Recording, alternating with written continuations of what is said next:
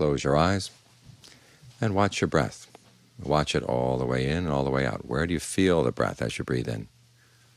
Where do you feel it as you breathe out? And how does it feel? Does it feel comfortable? Does it feel refreshing? It should feel refreshing, because after all, the breath is the force of life. It keeps this body alive. If it feels labored or difficult, okay, there's something wrong. So see what you do to change the breath if it's not comfortable. If it is, try to keep it that way. Let that sense of ease spread out to fill the whole body. It's a sense of coolness, a sense of refreshment. This is really important, and it's not just a relaxation technique, but it's something you want to carry with you as you go through the day, the sense of being able to breathe in, breathe out in a way that feels really good, and keeping that in mind as you go through the day, because you're going to need this source of coolness. Think of it as a lake you have inside you. Because as we all know, we live in a flammable world, and it's a world where there's always sparks to catch our minds on fire. If the mind is hot and dry, okay, it's not going to be able to withstand the spark. It's going to catch on fire too. You may have noticed the cloud of smoke off on the eastern horizon this morning. The fire season has started. That's what's different about the grass around here, is that the fire season happens only certain months of the year, but human beings have a fire season year-round, as long as they're not taking care of their minds. And so when you realize you live in a fire season, there are two things you have to worry about. One is making sure that you're not careless and throwing out a few sparks here and there to catch other people on fire. And at the same time, you want to make sure that your mind is not flammable.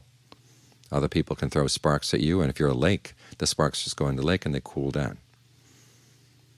Now, it's not just a matter of gritting your teeth and bearing it. If you really do have a sense of refreshment coming inside, you look at other people's actions and you realize, well, those are their actions, those are their words. They don't have to catch you on fire.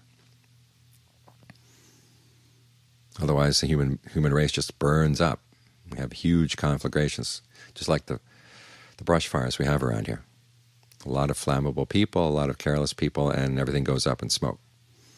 And so you can't control other people's behavior. You can't make sure that they're careful all the time, that they're not flammable. But you can look after your own mind in those two ways. One is don't go throwing out sparks. In other words, before you say something to someone, try to gauge what you think the reaction is going to be. And if it's all it's going to do is get the other person angry, why say it? There are lots of other ways of criticizing people that are a lot less destructive. I mean, someone's doing something wrong. It's not that you don't say anything, but you learn how to say it in a way that's respectful. Don't show any disdain for the person. Don't show any contempt. Try to be helpful. Think of this person probably doesn't know, and even if they do know but they've forgotten, or if they know and they haven't forgotten, but what can you do to make them see that it's really important that they change their ways? Okay, that's really helpful. If they see that you're making that kind of effort, they're much less likely to flare up on you. And as for other people, when they start flaring up at you, you have to remember, well, one, maybe they're not really angry at you, maybe they're angry at somebody else. And even if they are angry at you, it's not going to help the situation if you flare up in response. That'll surprise them if you don't flare up. And then when you catch them off balance like that, then you figure, okay, what's the best way of handling this situation to keep things cool? At the very least, make sure that you stay cool all throughout. So working with your breath like this, working with a meditation like this is one way to make sure your mind is like a lake. A fire comes to the edge of the lake and it doesn't catch the lake on fire unless there's oil in the lake. But if the lake is full of clean, clear water, the lake is not going to catch on fire. So that's the kind of quality you want to develop in your own mind. Cool, clear water. So the fires come to the edge of the lake and they go out. Don't let them spread into the mind. So try to keep this sense of coolness, this sense of refreshment going as much as you can. It's free. All it requires is that you keep it in mind. Give it a little bit of attention and it'll stay right there.